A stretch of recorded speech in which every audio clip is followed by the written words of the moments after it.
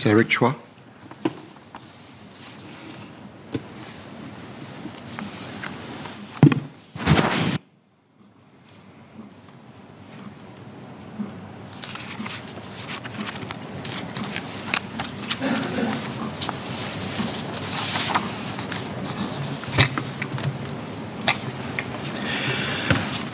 Chairman, COVID-19 has changed the way we live, work, and play. These past 2+ years, we have had to fight the pandemic together, yet acutely apart.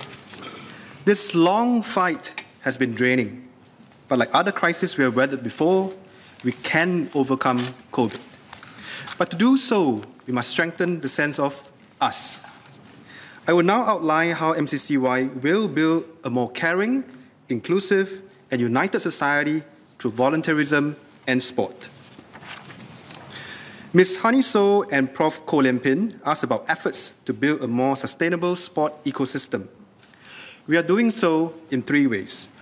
First, we are greening our sport infrastructure like the upcoming Punggol Regional Sports Centre in 2024 and the Kallang Alive Precinct into a sports and recreational green mark district. Second, we are partnering the sport industry to reduce, recondition, and recycle sport equipment. SportSG will ensure that all its supported events attain green certification by 2023. Third, we will rally our national sport associations, or NSAs, Team NILA volunteers, and Active SG sport centres to amplify our sustainability efforts. We have brought community gardens, like the one Ms. Hani So described, to other Active SG sports centres to cultivate community ties through green initiatives.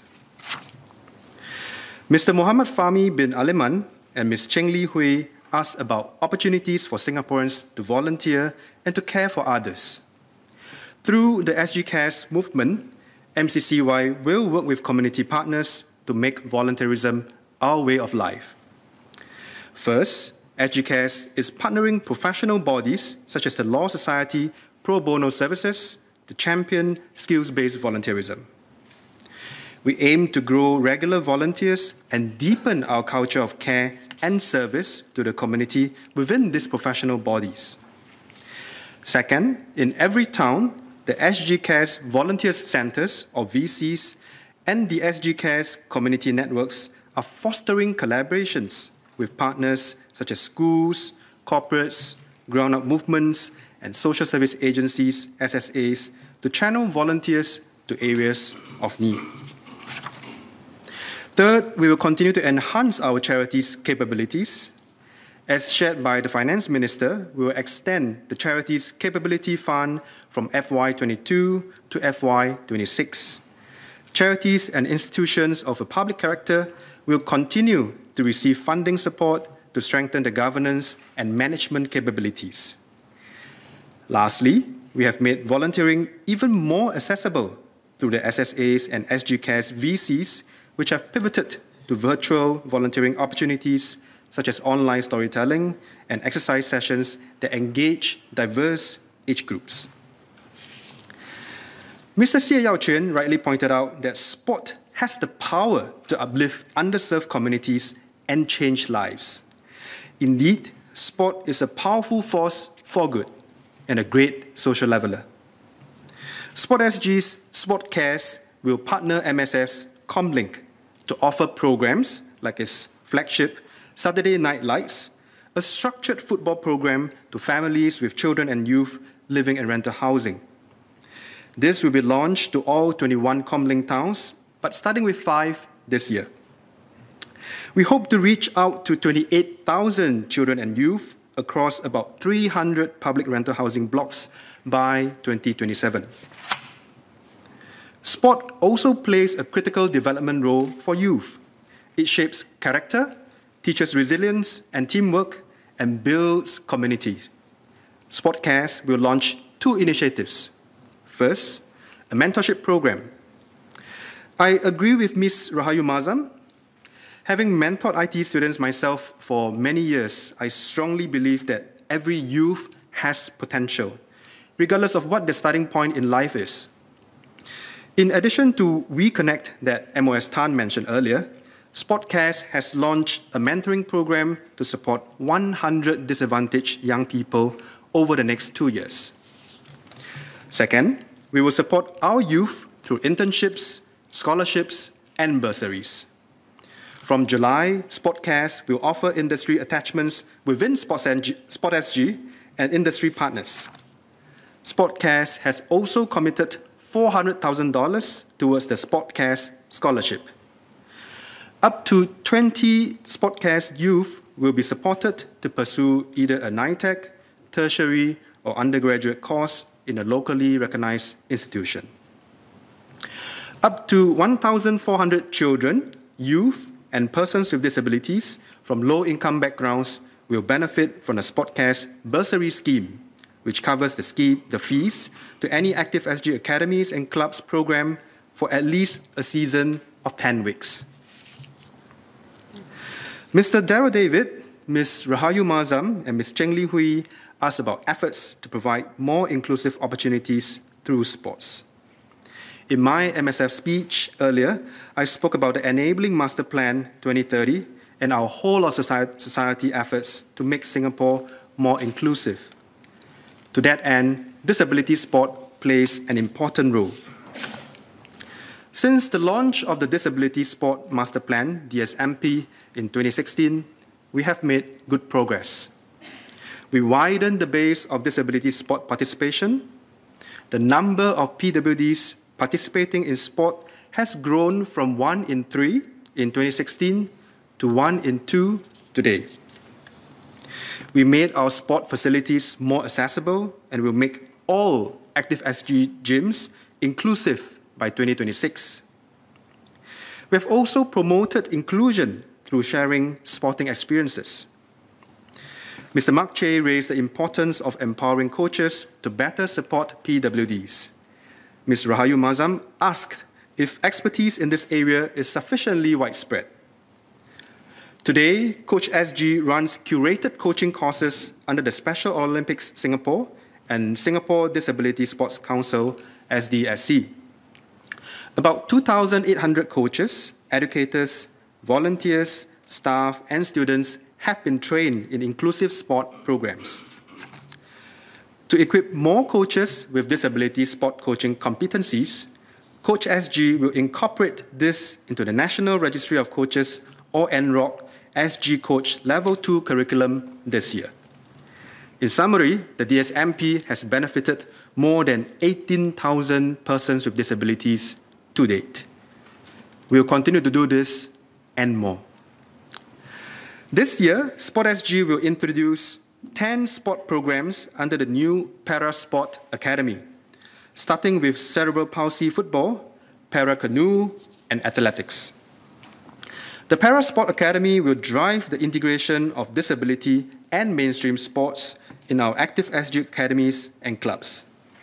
They will also provide aspiring para-athletes a clear pathway from recreational participation to high-performance sport.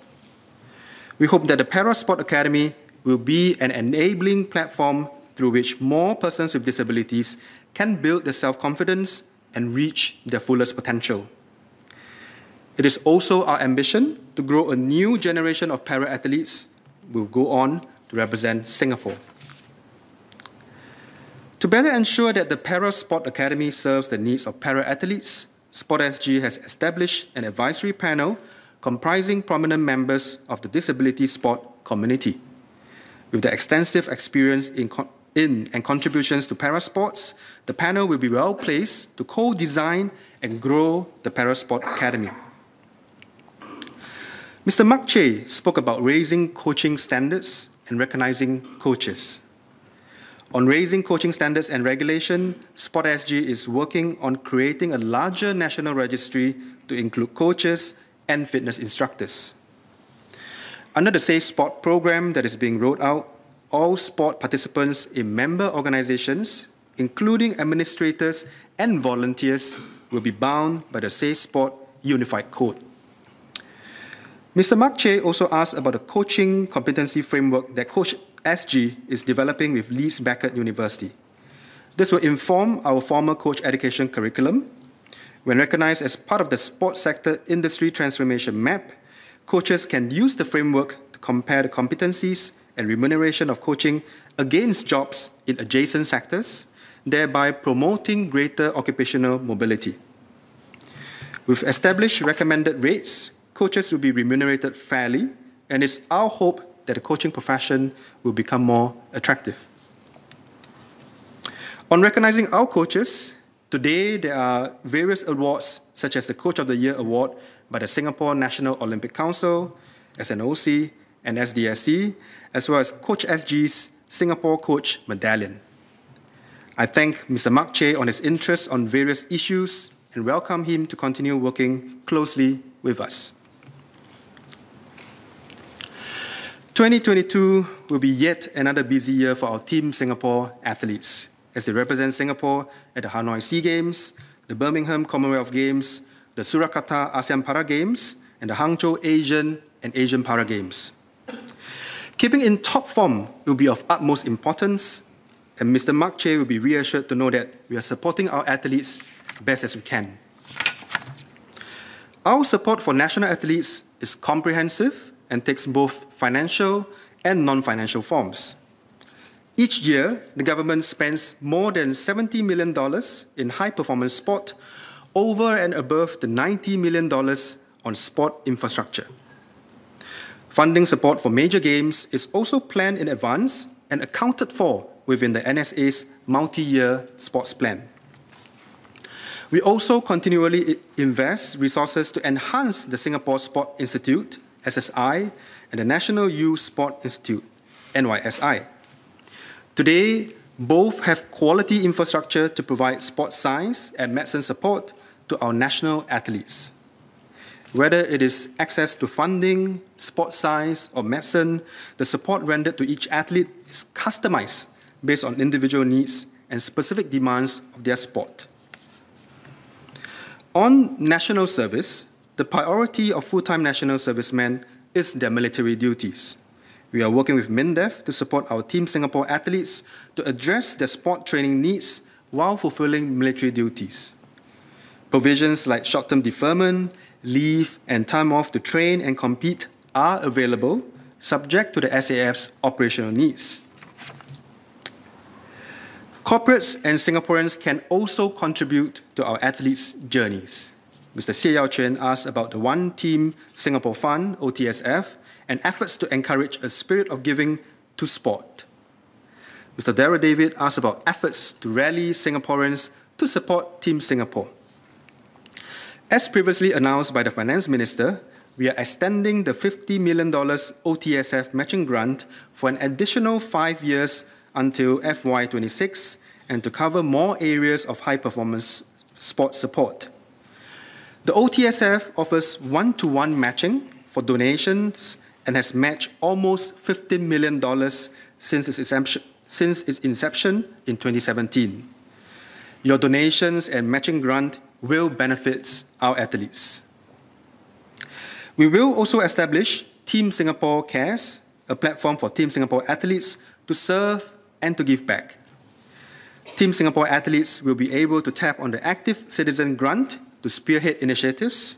Sport SG will also support them to connect them with corporate partners who can help to co-fund these projects. Finally, football.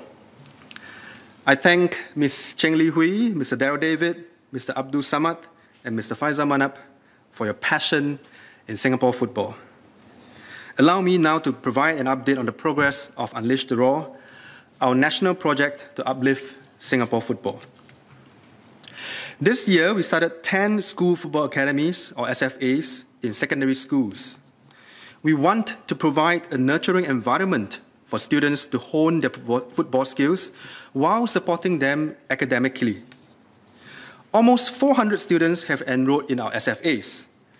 Our ambition is to grow them to full capacity over the next few years with a total of 16 SFAs for boys across all secondary levels, and we also plan to establish SFAs for girls as well. Now, a key factor in the SFA's success is quality coaching. To give our students the best training environment, each SFA will feature a dedicated head coach, assistant coaches, and zonal specialist coaches. To go far, we must work with the right partners. We are working with La Liga to bring in 9 head coaches who have experience developing young, high-performance footballers to lead our SFAs. These coaches will join us in April. We are also partnering Borussia Dortmund, a top professional football club in the Bundesliga, famed for its focus on youth talent development. We are also grooming our local coaches. We have begun recruiting local assistant coaches. 5 have started coaching since mid-January, and we will onboard 12 more by April. To ensure high-quality football coaching, more than 300 coaches and MOE teachers have also been trained to adopt our national football curriculum.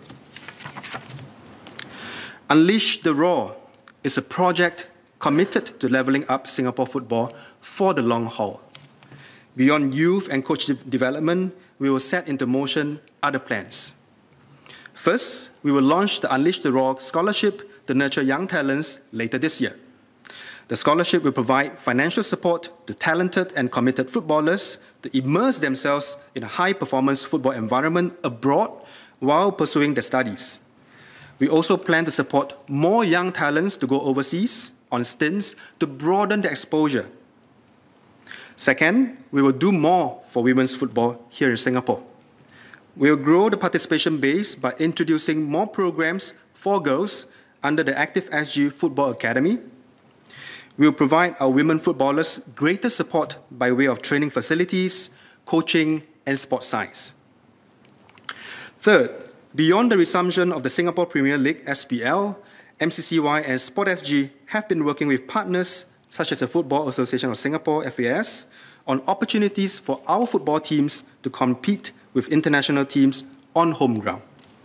Singaporeans can look forward to supporting the Lions at the upcoming Football Triangular Series against the Philippines and Malaysia. I'm sure some members of the House also fondly recall the Lion City Cup. Pandemic restrictions aside, we hope to bring our young competitors from the region into Singapore so our youth can compete at a high level, at the same time generate excitement about youth football. Finally, we are in discussions with FAS to transform the SPL by increasing professional standards and strengthening private sponsorship. We look forward to sharing more when these plans are firmed up. Mr. Faisal Manap asked about the replacement of our national coach. I understand the FAS's recruitment process for this position has been set in motion, and we will hear from them in due course. Sir, Unleash the Raw is a mammoth undertaking. Many have asked me how I felt leading the charge on this front.